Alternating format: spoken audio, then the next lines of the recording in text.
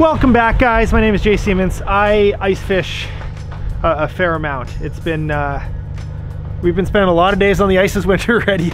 It's getting cold now. It's feeling like real winter. Last winter we got so spoiled with mild weather, and now it's like this is end of January, early Feb. This is when ice fishing can get tough. Conditions on lakes are basically requiring some sort of tracked machine, maybe that'd be a side-by-side or a sled. Anyways, we got the Bearcat, we're fueling it up. We are at MTT in Lundar, or just outside of Lundar, sorry, South St. Laurent. And you've seen this place before. I've stayed here. They got accommodations, they got a restaurant with the best poutine in Canada, and they got gas. So anyways, we are fueling up. We're going to meet the mayor of the Interlake, the man, the myth, the legend, Kevin Eriksson. I built a shack with him earlier this winter. And we're not going to be shack building this time. The focus is going to be fishing. It's really cold outside. I'm going to stop talking. MTT, they're selling catch and cook. So go pick up some catch and cook, pick up some minnows on your way out. And we're going to go fish Lake Manitoba right now. Here we go.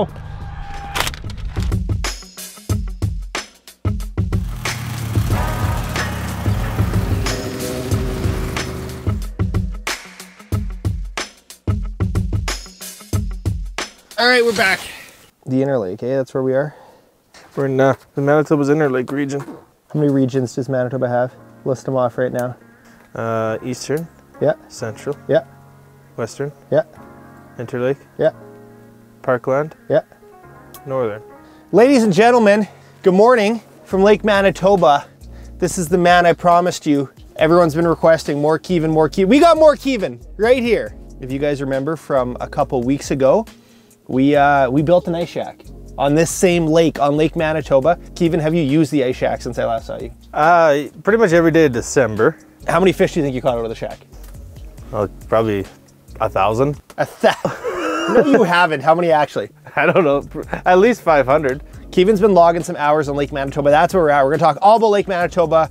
We're gonna talk all about Kevin Eriksson, and he's guiding today, so the pressure's on Kevin. Tell me some of the impressive catches you've had since we've last talked.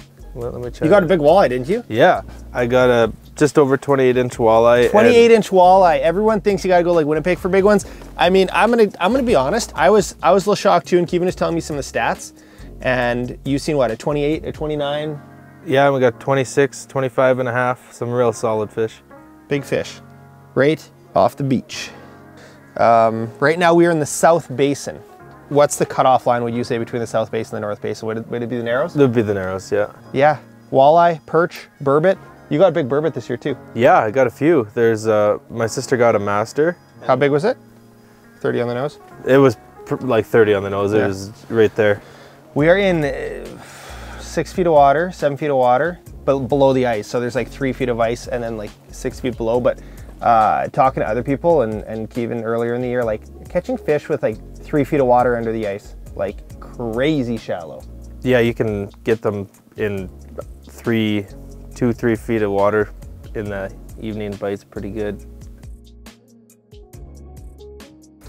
All right, we should back up. Yep. Well, spot number one, I still got faith in Kevin, still got faith in him. Locals know best. He's been living on the lake. I thought you said you wanted micro perch. We were gonna move deep, which isn't any sort of secret technique. We were in 6 feet of water. We're gonna move on to like 12, 13. I think perch will maybe more so be the focus, but they're definitely big. Like you got your big walleye out deep, right? Yeah.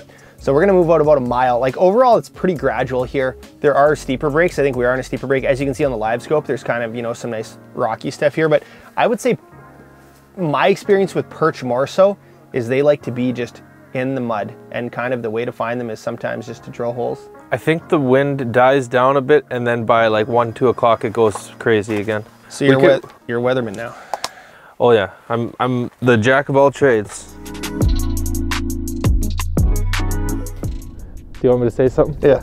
We are in a new spot, probably. Oh, I know this spot. Yeah, it's pretty specific, and it's about 12 or 13 feet. I like it. Yeah. Holes aren't gonna drill themselves, Kevin. All right, I'll get right on that.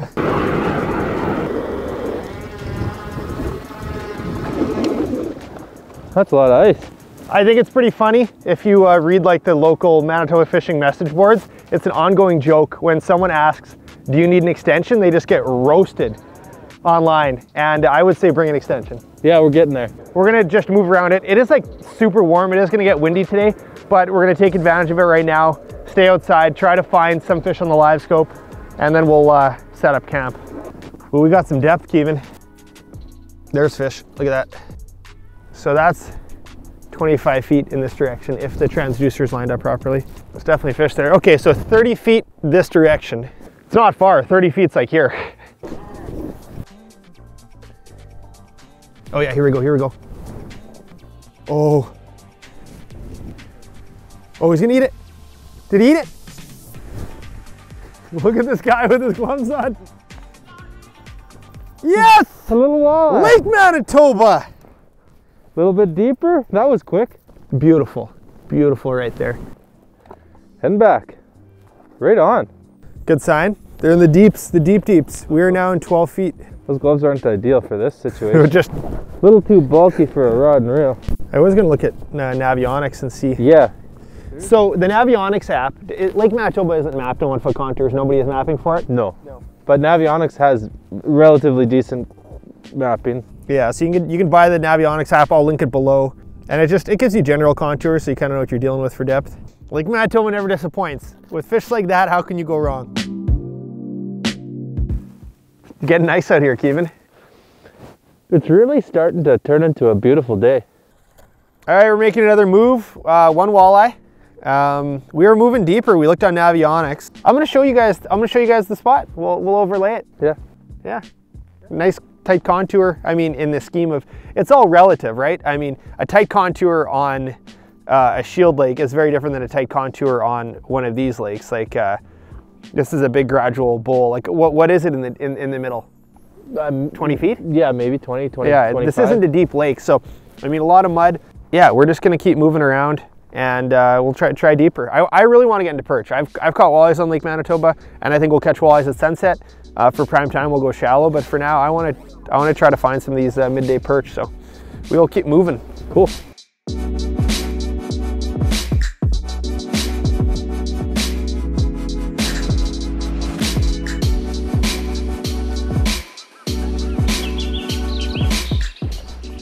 Is this the spot, Kevin? This is the spot. Kind of some cool contours. We are back. We're not as deep as we thought. There's definitely some activity down here. So right now we're definitely on the more aggressive end of the lure spectrum. So I got the medium jig and spoon. He's got the medium rattlebait, the tantrum. He's using the True Grit, the 38 medium. I'm using the Drench, the 39 medium light. Probably like the two most popular walleye rods in the lineup, I would say.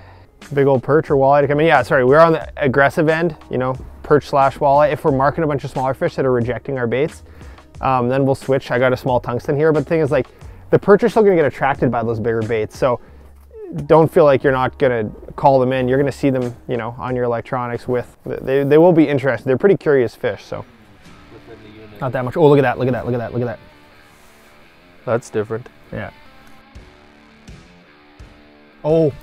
Oh, that's a pike. That's gotta be a pike. That thing was so squirrely. It's gotta be. Got it. Oh, Keevan's on. Keevan's got a pike. That's the face Of a pike at the hole spitting a hook. Put your hand in there. You might be in there. That's the first pike I hooked into this winter. That's gotta be a pike, right? No, it had to be. It was the zappy little head shakes on it. I'm using medium size, shiner style frostbite tantrum. That's what that pike wanted. Wanted it. I put like one click of drag into it. It was right then was it popped off too. All right, we are downsizing to the little tungsten.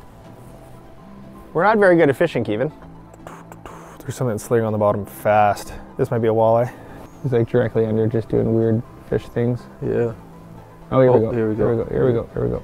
I'm thinking perch. It's pretty small. Nice perch. So. Oh yeah. Oh. Dude, this is a good perch. Look how it's just cutting circles like a perch. Come on. Or is it a 12-inch walleye? 12-inch perch. I'm thinking big perch. Oh, okay. Never mind. It's an okay perch. Wow, that perch is pale. I thought it was way bigger with how it acted. That perch, you can't even see this. Is that how they all look? Yeah, they're pretty colorless out here. Look how pale that perch is. You can't even count the stripes. You promised perch, you did not disappoint. Yeah, we got perch. All right. Lake Manitoba perch. I think that's my first Lake Manitoba perch. Ever. Where there's one, there's more. Oh, look at this guy. We're gonna get another one. We're on the perch pod. Oh, here we go. Here we go. This is something decent. Yeah. Oh. Oh, oh, oh, oh, oh. Oh. Oh. Oh, I hope this is a perch. Oh, I hope this is a perch. Battery's just about to die. That's what I'm talking about. Oh, boy. That's a good one. That is it. That is a nice perch. There we go. I'm so pumped. Lake Manitoba perch, the small tungsten. Made it happen. We had to downsize.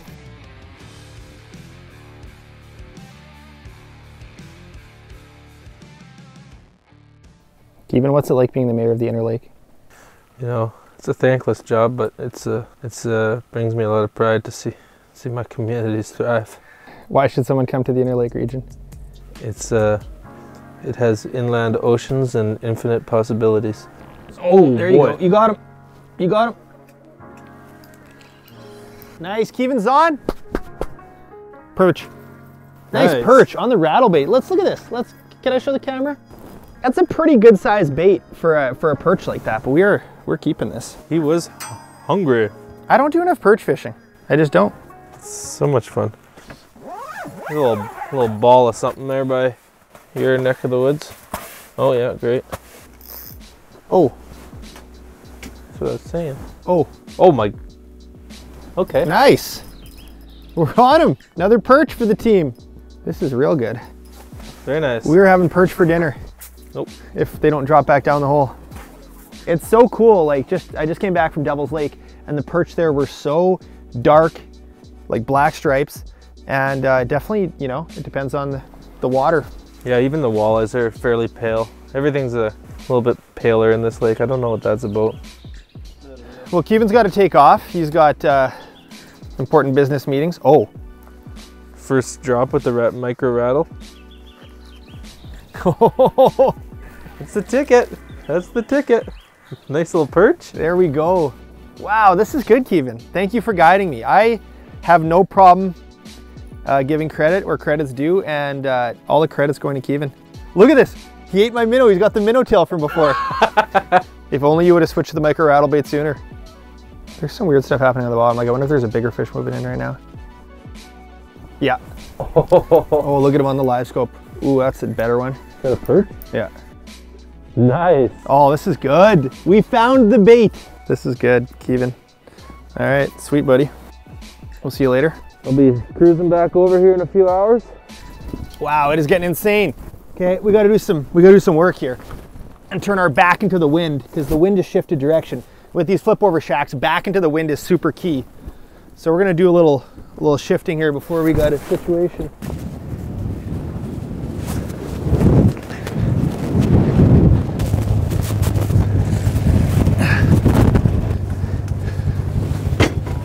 Come on! All right, we're going in. All right, guys, we are back, and it looks like the fish are here. We're not moving now. I've made up my mind. It got crazy outside. Crazy. Perch fishing was good when Keevan left. I moved a little bit because I had to turn my back a little more into the wind. Nice mark coming on the left. This could be a walleye.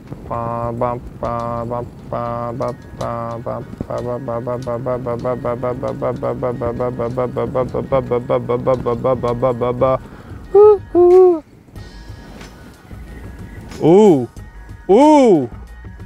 We are settled back in and the perch are still here. Oh, I hope this one stays on. Nice perch. Yes. Stay still. Look at that. That micro rattle bait is making it happen. That's the deal right there. Oh. I was falling asleep. That's a walleye. It's gotta be a walleye. Oh, no, that's a big perch. That's a big perch. Oh, that's a fat perch. Wow. I thought for sure that was a walleye with how he marked. I was in another world right there, and that rattle bait is completely gone. Look at that nice chunky perch. Sweet. There's a couple fish racing across the bottom right now. They just look like little bumps coming in on the live scope. Oh. Oh, come on, come back. Come back. Oh. Oh, yes. That is decent. Guys. Oh, baby. We're on the perch. We are on the perch. Lake Manitoba. Come catch some perch. I'm not gonna pretend to be an expert on Lake Manitoba, but some of these lakes just, you know, have their ebbs and flows over the year. I'm not a commercial fisherman. Maybe the perch fishing has always been good, but talking to Kevin, who grew up here, he said the walleye fishing is like as good as it's ever been, and the perch fishing used to be a lot better, but I mean, seems pretty good to me. But yeah, that little rattle bait, not tipped with anything, just that little rattle bait. I'm using a clear fluoro leader. It's like clear chunk of line, and then to braid. I get so many questions about what is this yellow braid? It's Power Pro. It's not Ice Power Pro, it's just normal Power Pro. I have a couple bulk spools. I have a bulk spool of 5-pound test, a bulk spool of 10-pound test, and those two are kind of what I have on the majority of my ice fishing and spinning reels. Yeah, we're using the Drench, which I think is a pretty perfect rod, especially if you're gonna get into some walleyes as well. Dipstick would be fine, but that soft tip is nice, just so you don't pull those micro hooks out, because the treble hooks are very small. Oh, look at this. Oh, oh, oh boy, this is something special. Wow. Wow, that's gotta be a pike. It's gotta be a pike. Did you see how fast that came in? That was outrageous. This is the pike Kevin lost. It's coming up. Oh, that's a nice walleye. Everything's biting the rattle bait. Micro rattle bait does it. Oh man, guys, that is such a nice bonus when you're looking for perch. Woo! All right, I would say 23 inches in fat. Oh, did you see that fish? Instant replay on the live scope. That fish wanted to kill. Oh, that fish got me pumped. My fish identification's been so bad today. It's a walleye, it's a pike. Perch are one of those fish that are not really the sunrise, sunset type biters. You can catch them at those times. I've caught perch in the dark, but midday is kind of the deal for perch. I think we might just stay out here deep. There's so much fish activity. We had that nice walleye cruise through. Kevin's had other nice walleyes out in the deep, so. Oh, hello. Hello. Oh, come on. Oh no. All right, he's coming back. He's coming back. Nice. Wow, did that fish give me opportunity. That one is going into the pan. Fish moving in on the right. Separate, I'm gonna try to bring him through the other ones here. Yeah, look how the other ones got scared away. Oh, he missed it. He missed it again. I'm running out of room. Oh, ho, ho, ho. Man, these perch are just crushing the rattle bait. No bait needed. Well guys, Kevin just messaged me about a new online tournament that's happening. It's actually happening for the month of February. It is called the February Fishing Frenzy. It's an online style tournament through the MyCatch app through Angler's Atlas, and it runs for the whole month of February. It's 40 bucks to enter. All species, different communities in the Inner Lake region are competing against each other. So Inner Lake region is like Lake Winnipeg, Lake Manitoba, and the area in between. That's the zone. I'll overlay a little map. So if you are fishing in that area, I would recommend entering this contest. It's only 40 bucks, and it's kind of one of those things where you can't enter once you've caught the fish. So if you're going fishing anyways, I would make sure you're entered, because up to $16,000 in prizes. Eligible species: walleye, northern pike, yellow perch, burbot, lake whitefish.